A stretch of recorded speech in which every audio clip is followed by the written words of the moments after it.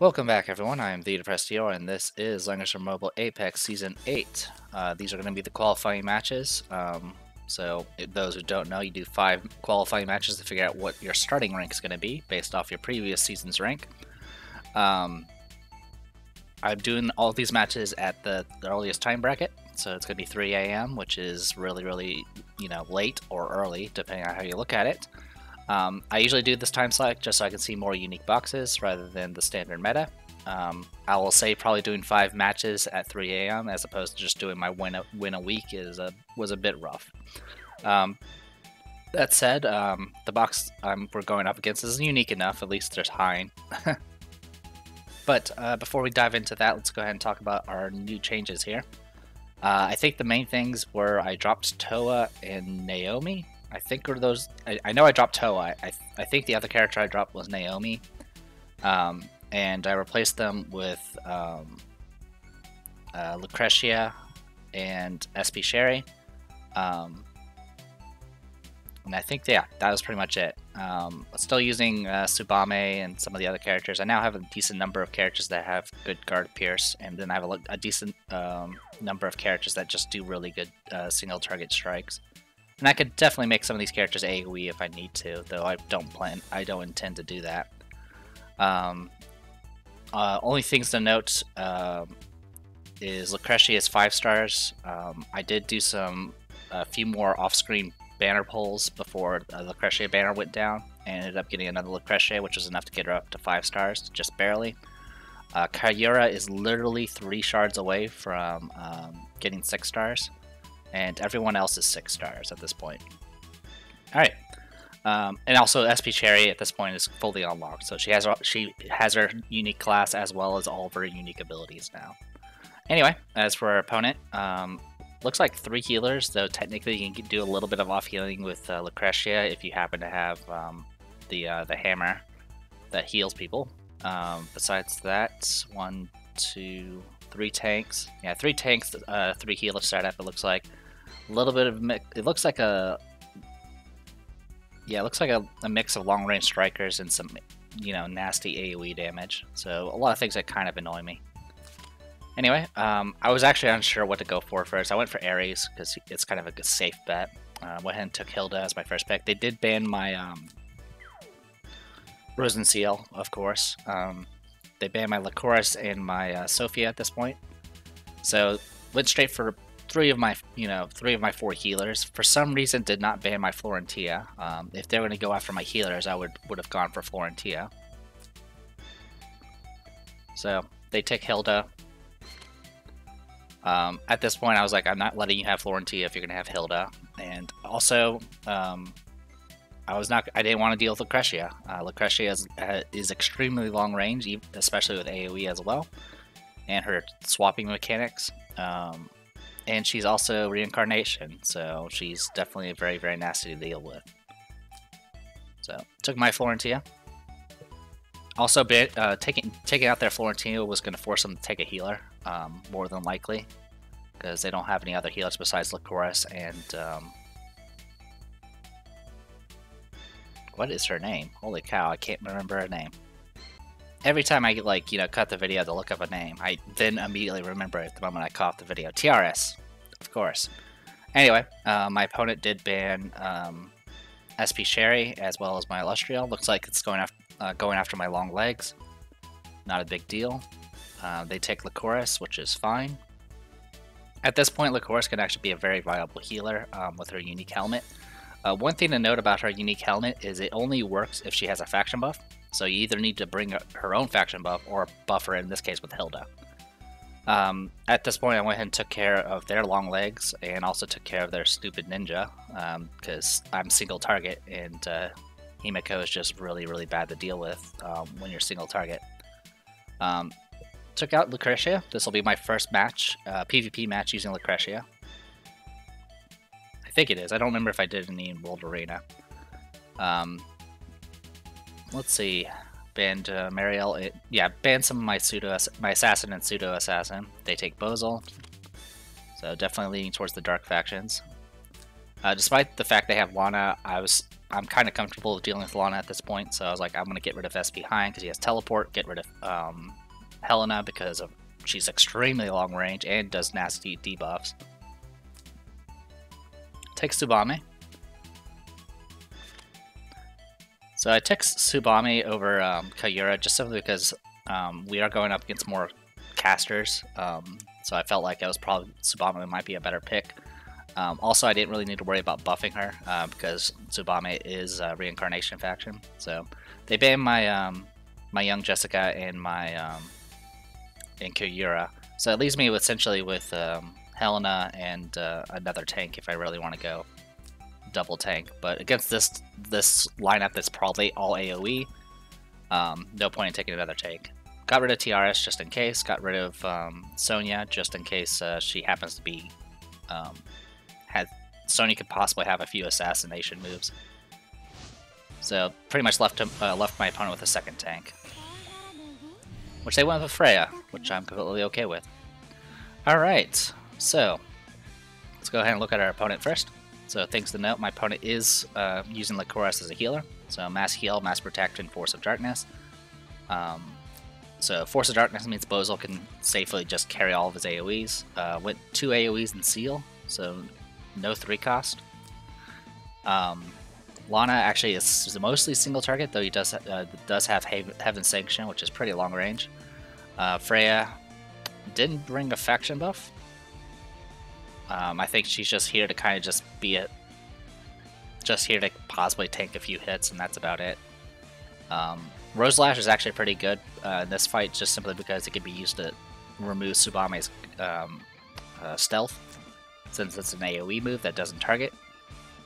And then Hilda, standard thing, War Goddess, yeah, nothing too special there. Very much like my Hilda.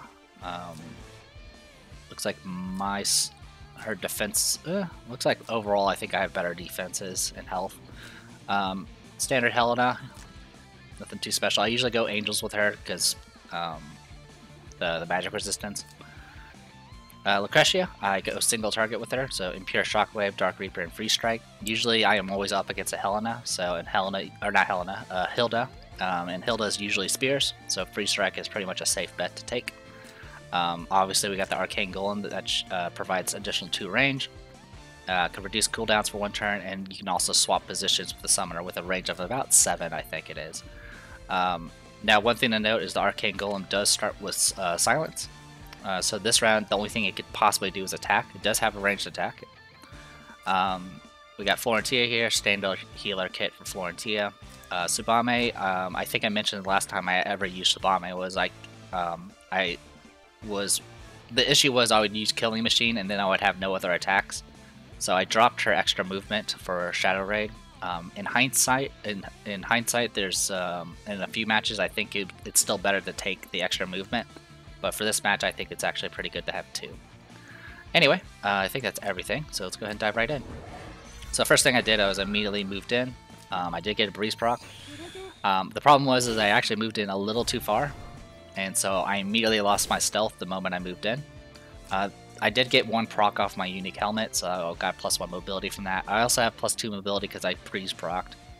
That's kind of one issue I have with Tsubame, is I feel like sometimes I have to stall and wait for breeze procs or Tenyo breezes because she's short-legged is the problem. Anyway, let's go ahead and keep going. So right now I'm kind of just passing turns to see what my opponent does.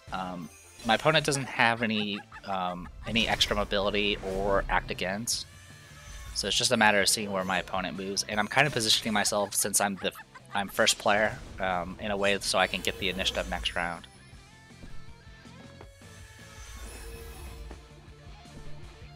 And I positioned Helena up there just to make sure I get the terrain, the crystals into the trees. That way I can safely go through them without losing mobility.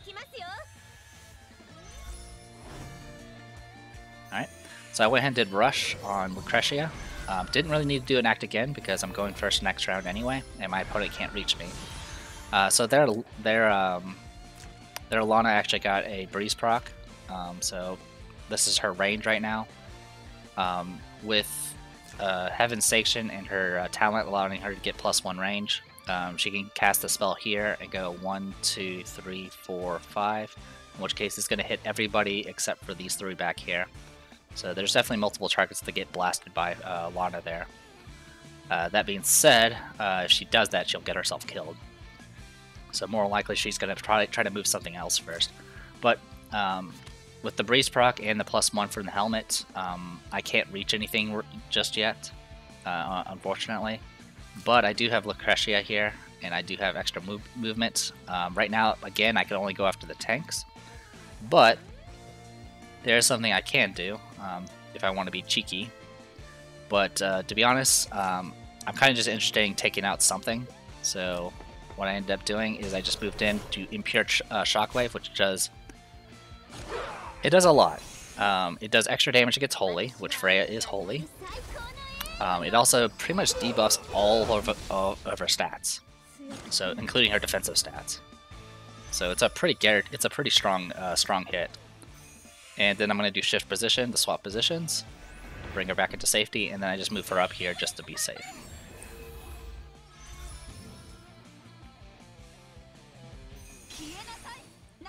So at this point I'm kind of just passing turns just to see what my opponent does next.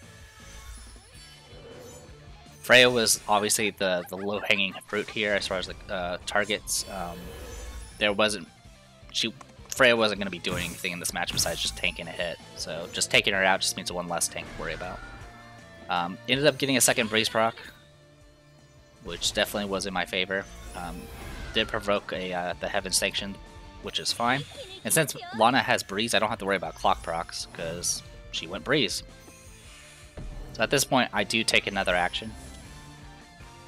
Since I did kill one of their units, they were going to go first next round, so I went ahead and moved in. I do have the magic bow here that gives I can attack in melee. So I moved in, did my strongest attack.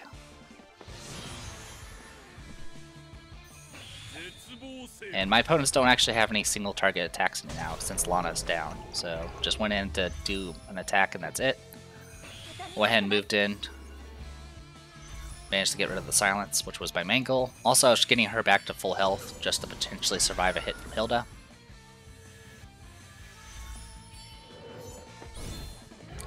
She did have a mobility down debuff, so I did cast another effect on her to get her extra mobility and possibly dispel the debuff. And that made it so I can actually just move into place and just take out the other target. At full health, Tsubame has first strike, so there's definitely no danger of actually getting herself killed. And there you go. So yeah, Tsubame MVP. Took out 2 opponents, Langrisser took out 1, pretty good stuff. Alright, I'll see you guys in a bit. Alright, let's go ahead and we're up against Mingzilla here. Floating Courtyard is, as I've mentioned before, the map I hate the most usually. And looking at my opponent, a little bit, like I said, just kind of a mix. Has a lot of act against, some teleports, some assassins that can guard bypass.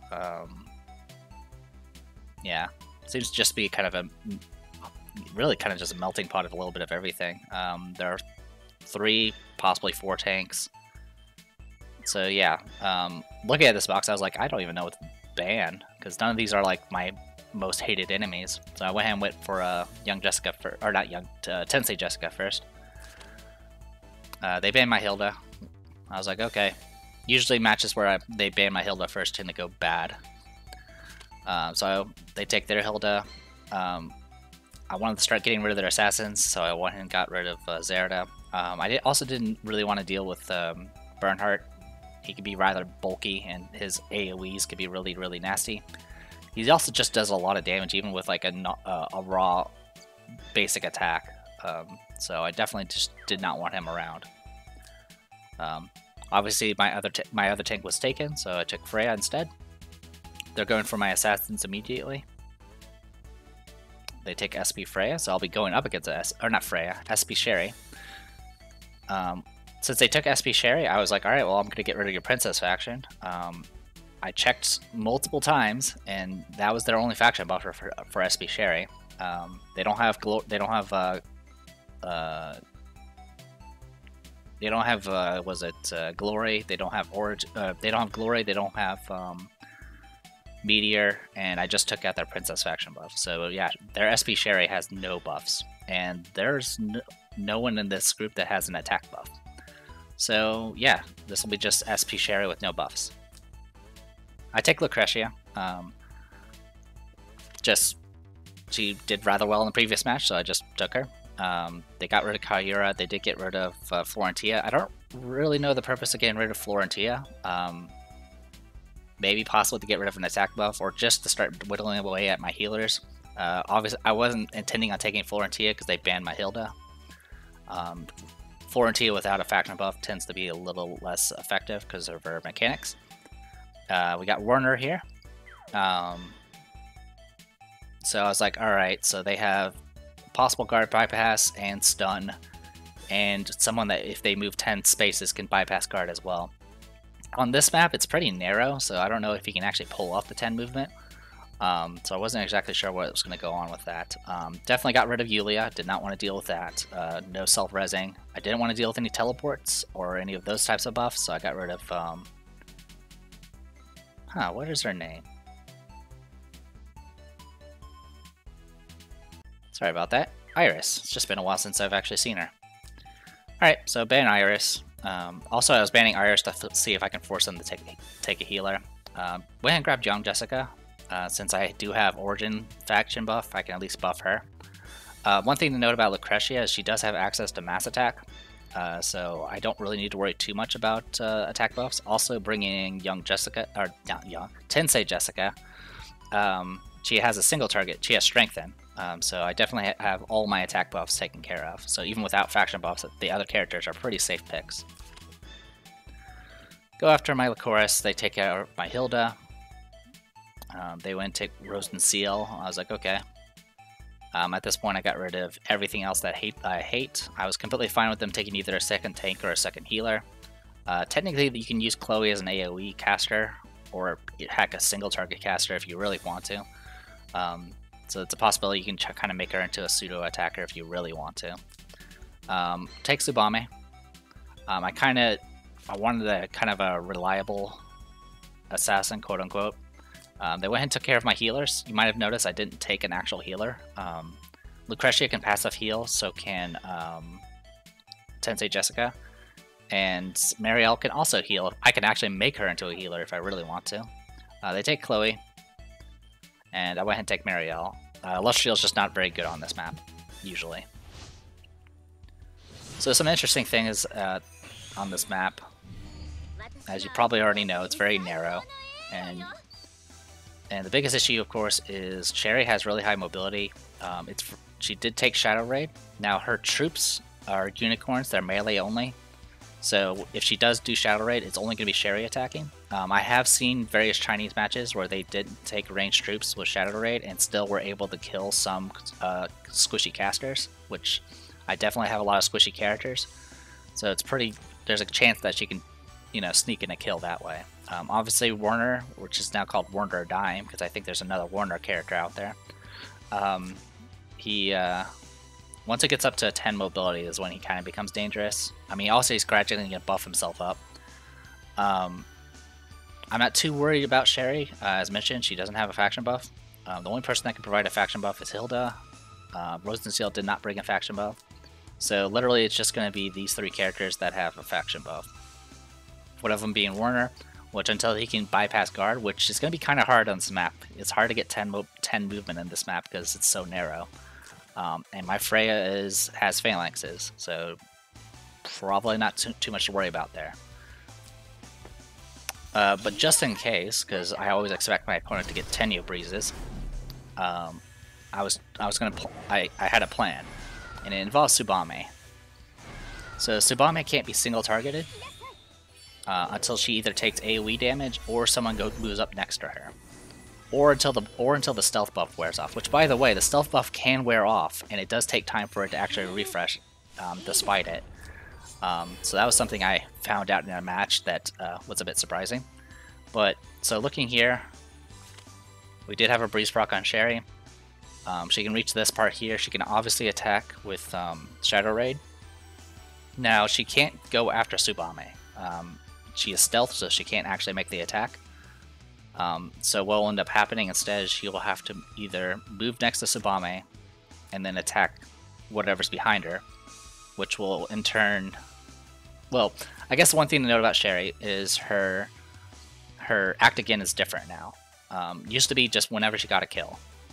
Now it's based off after making an attack. If there are only one or less enemy within 2 blocks, she can act again. So what's kind of neat about this is even if you don't intend on getting a kill, you can use Shadow Raid to like move in, attack Freya from like 2 away, and that will still proc the act again. So some things I've seen in matches is they'll move in, just purposely attack something, and then immediately get an act again. And since she has such high mobility, she can then loop around the formation and possibly get a kill. Obviously that can't happen here because it's so narrow.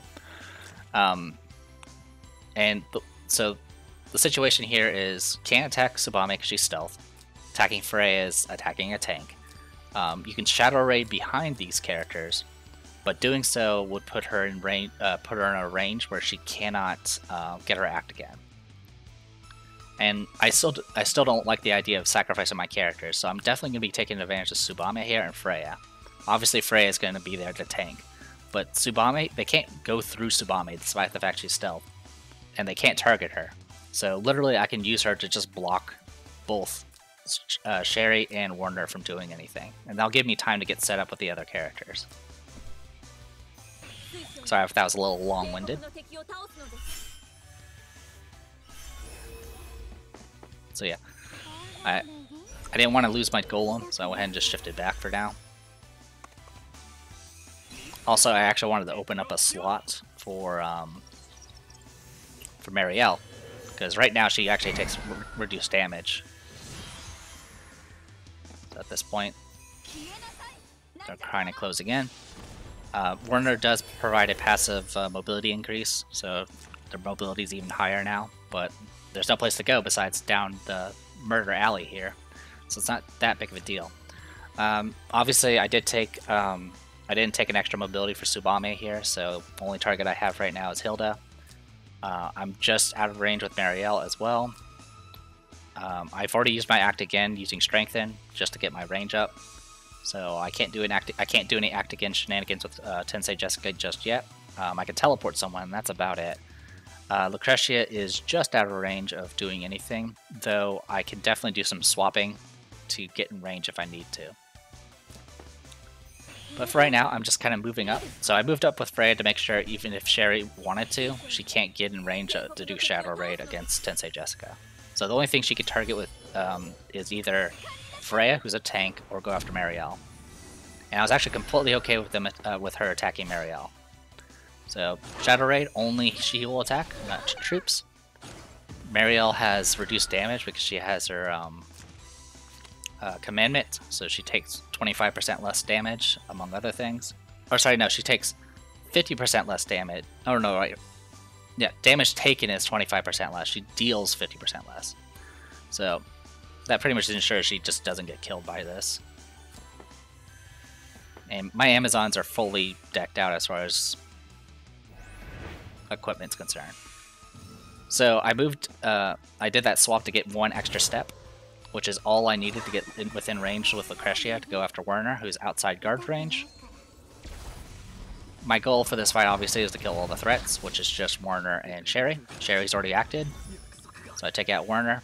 So now the only DPS they have is Sherry. And Sherry's done her act again already, she's used Shadow Raid already. The only thing she has is her 3C. And I could safely move Tsubame forward. My opponent has no AoEs, so my opponent can just move in, or Tsubame can just move in, not worry about being attacked, and then just move in to finish off Sherry. So, Killing Machine takes her out, and then that's it. So yeah, a lot of Tsubame play this week. I don't know if I'm going to be doing any other matches this week. Unfortunately, the rest of my matches were losses. I'll just summarize them. I usually don't show them because they're usually some just stupid mistake that pretty much just results in don't do that mistake again, and then I usually do it again in some other match. This match here, I forgot I didn't check terrain when I attacked with Illustrial, and so my attack that I thought was free ended up being guarded. And then I kind of tried to stall the match using Sabame. My opponent did have AoEs, and so I was trying my best to try to stay out of AoE range and hope for a breeze proc. So this was the match where I was like, I could have really used the extra movement with Quick Step. That would have helped me a lot. Another thing I didn't really consider doing in that match was I could have sacrificed one of my characters to change the turn order. That would have possibly helped me. But yeah, it wasn't great. This one, I literally I sent Tsubame to kill a golem, and for some reason I thought she was safe, even though my opponent had Freya and a bunch of AoE, so I ended up just throwing everything away. My opponent was also Season 7 veteran, so it just didn't go well. And then this match, the person pretty much mocked me as he just swarmed me. One thing I didn't take into account with Helena is she's actually a really bad matchup against Rosalia, because Rosalia's 3C can actually put a sword on her space, which will get rid of the crystals. And usually the thing that makes Helena very bulky is she can put out those crystals, and when she's on crystals she takes reduced damage and she heals after combat. But Rosalia could be like, oh, well, there's a sword there, so you're no longer getting that benefit, and I'm now buffed instead. And so kind of just wrecked me. I also failed to get the kill on Rosalia, and then my opponent just kind of swarmed in. Also, I completely forgot, my opponent did have Claret, which was kind of unique. I completely forgot that Eye of the Storm actually disables passives, and I didn't have a guard buff up on my my Hilda. And so what ended up happening was, obviously she got a kill off on Hilda, she self-resed, and then I continued with my turn, and they just moved in and killed everything because I had no guard. So, like I said, the later matches got worse and worse, just simply because I was probably very tired because it was 3 a.m. or 4 a.m. at that time, I guess. But still, I do like how the box is turning out. I definitely like the fact that Tsubame is getting some play now and actually did pretty well.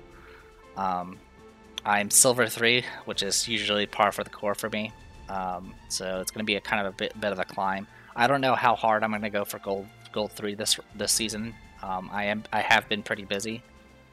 I don't care about the skin. Obviously, it's for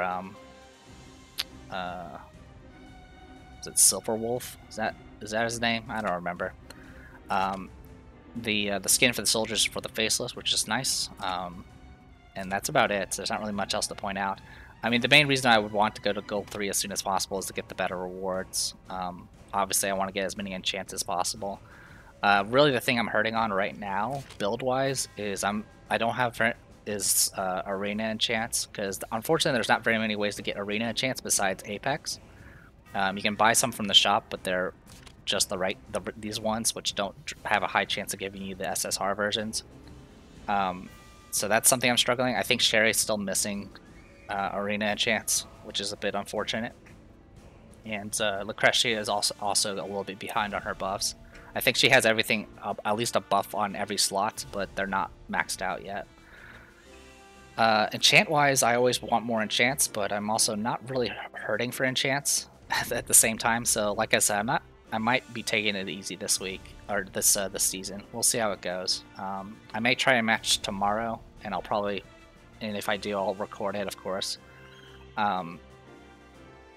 Because at least tomorrow I would have, well, I say tomorrow, you guys are going to see this on Monday, but essentially on Sunday, my Kayura will be 6 stars, which will be a little bit additional help.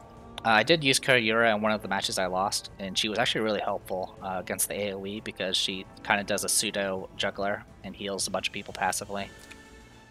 Besides that, there's not really much else to talk about. I kind of ignored the Forbidden Battleground this time. I kind of just did the bare minimums, and I didn't even touch the Creation Workshop. I just didn't care. I honestly just did not care for it. And then there's been the whole Dimensional Expedition. It's better. It's still grindy, but it's not it's not so